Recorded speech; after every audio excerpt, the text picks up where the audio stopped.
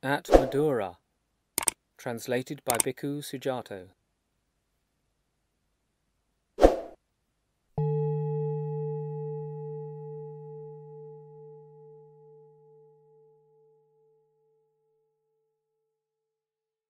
So I have heard.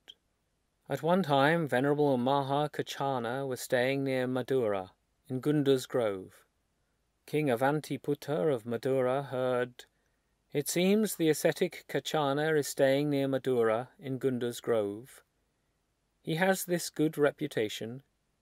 He is astute, competent, clever, learned, a brilliant speaker, eloquent, mature, a perfected one. It's good to see such perfected ones." And then King Avantiputta had the finest carriages harnessed. He mounted a fine carriage and, along with other fine carriages, set out in full royal pomp from Madhurā to see Mahakachana.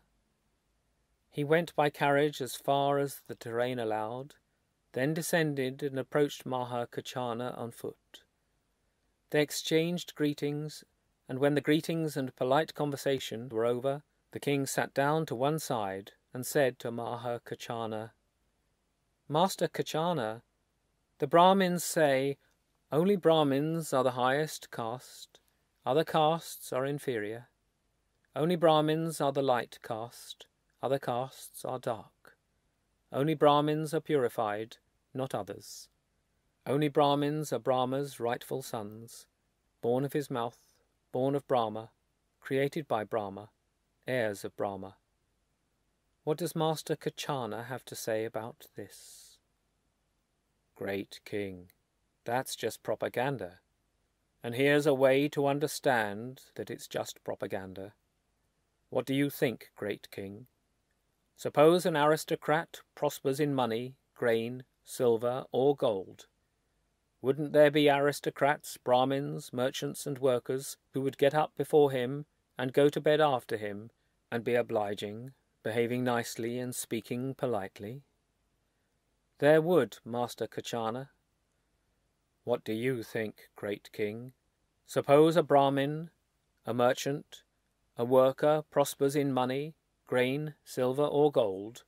Wouldn't there be workers, aristocrats, Brahmins and merchants who would get up before him and go to bed after him and be obliging, behaving nicely and speaking politely?" "There would, Master Kachana." "What do you think, great king? If this is so, are the four castes equal or not? Or how do you see this?" "Certainly, Master Kachana, in this case these four castes are equal. I can't see any difference between them."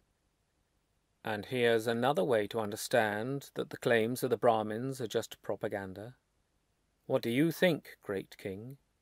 Take an aristocrat who kills living creatures, steals and commits sexual misconduct, uses speech that's false, divisive, harsh or nonsensical, and is covetous, malicious, and has wrong view. When their body breaks up after death, would they be reborn in a place of loss, a bad place, the underworld, hell, or not? Or how do you see this?" "Such an aristocrat would be reborn in a bad place. That's what I think. But I've also heard it from the perfected ones." "Good, good, great king. It's good that you think so, and it's good that you've heard it from the perfected ones. What do you think, great king?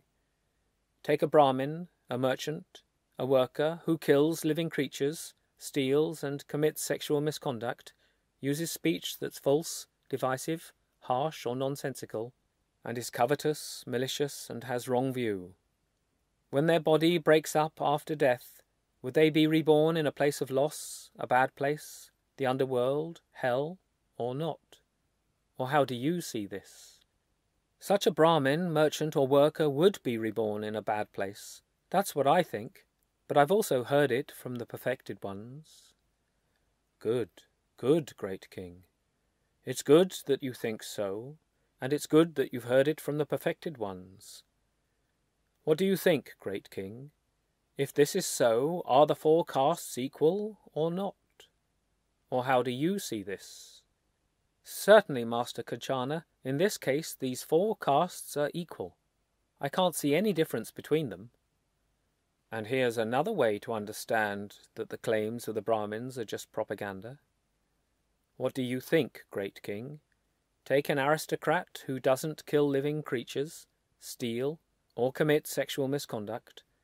They don't use speech that's false, divisive, harsh, or nonsensical, and they're contented, kind-hearted, with right view. When their body breaks up after death, would they be reborn in a good place, a heavenly realm, or not? Or how do you see this?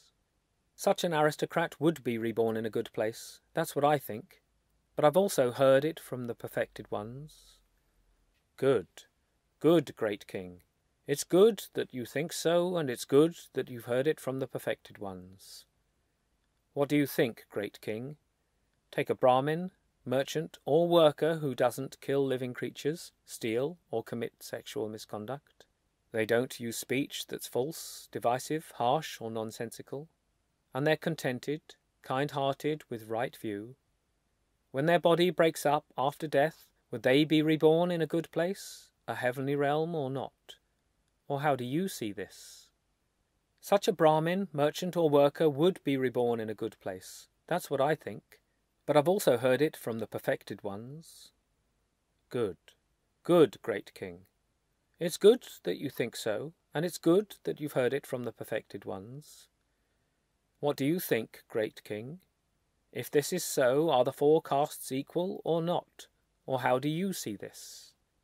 Certainly, Master Kachana, in this case these four castes are equal. I can't see any difference between them. And here's another way to understand that the claims of the Brahmins are just propaganda. What do you think, great king? Take an aristocrat who breaks into houses, plunders wealth, steals from isolated buildings, commits highway robbery, and commits adultery. Suppose your men arrest him and present him to you, saying, "Your Majesty, this man is a bandit, a criminal. Punish him as you will." What would you do to him? I would have him executed, fined, or banished, or dealt with as befits the crime. Why is that? Because he's lost his former status as an aristocrat, and is just reckoned as a bandit.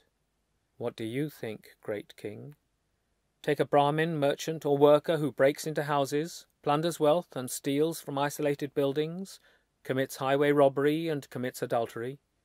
Suppose your men arrest him and present him to you, saying, "Your Majesty, this man is a bandit, a criminal. Punish him as you will." What would you do to him? I would have him executed, fined, or banished, or dealt with as befits the crime. Why is that? Because he's lost his former status as a Brahmin, merchant, or worker, and is just reckoned as a bandit. What do you think, great king? If this is so, are the four castes equal or not? Or how do you see this? Certainly, Master Kachana. In this case, these four castes are equal. I can't see any difference between them. And here's another way to understand that the claims of the Brahmins are just propaganda. What do you think, great king? Take an aristocrat who shaves off their hair and beard, dresses in ochre robes, and goes forth from the lay life to homelessness. They refrain from killing living creatures, stealing and lying. They abstain from eating at night, eat in one part of the day, and are celibate, ethical, and of good character. How would you treat them? I would bow to them, rise in their presence, or offer them a seat. I'd invite them to accept robes, alms food, lodgings and medicines and supplies for the sick, and I'd arrange for their lawful guarding and protection. Why is that? Because they've lost their former status as an aristocrat, and are just reckoned as an ascetic. What do you think, great king?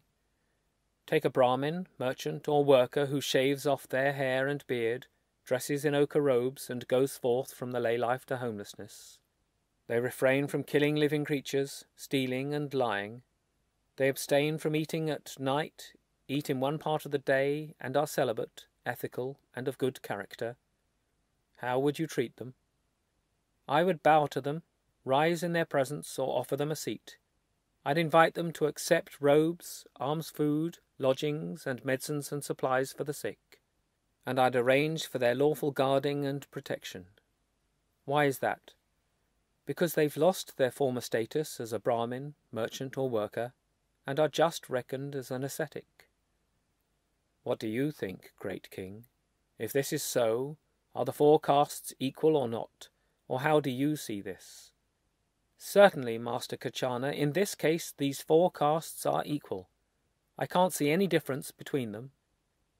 This is another way to understand that this is just propaganda. Only Brahmins are the highest caste, other castes are inferior. Only Brahmins are the light caste, other castes are dark. Only Brahmins are purified, not others. Only Brahmins are Brahma's rightful sons, born of his mouth, born of Brahma, created by Brahma, heirs of Brahma.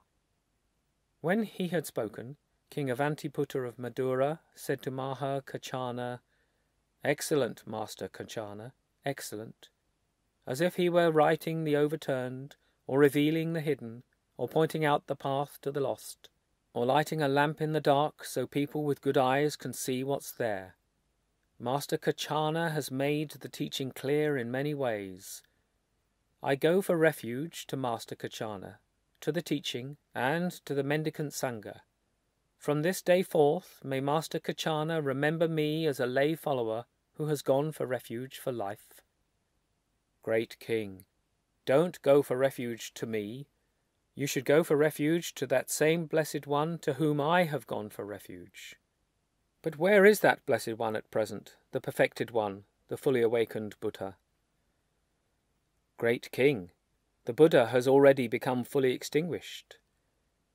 Master Kachana, if I heard that the Buddha was within 10 leagues, or 20, or even up to 100 leagues away, I'd go 100 leagues to see him.